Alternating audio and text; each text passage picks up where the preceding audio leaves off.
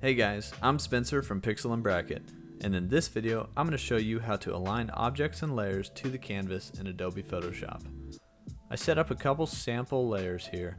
One's a rectangle on the left, the other I wrote out the word align with the text tool. In order to align to the canvas, we want to make a selection of the entire canvas. I could do that by going up to the select drop down and selecting all, or hitting Command A. We've created a selection that goes around the edge of our entire document, and if we have the move tool selected, we get a couple different options for alignment up here at the top. Right now I have the rectangle selected, and if I just click through some of these selections, you'll notice the red square that moves around our document. It centers up on the vertical axis, the right, the left, horizontal, bottom, and top.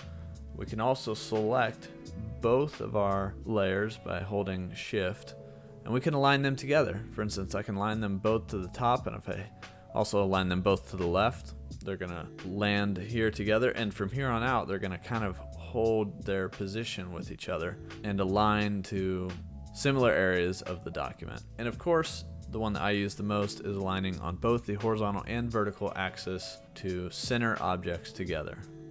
I hope you guys learned something. Thanks for watching. Don't forget to hit that subscribe button, and until next time, check out some of these related videos.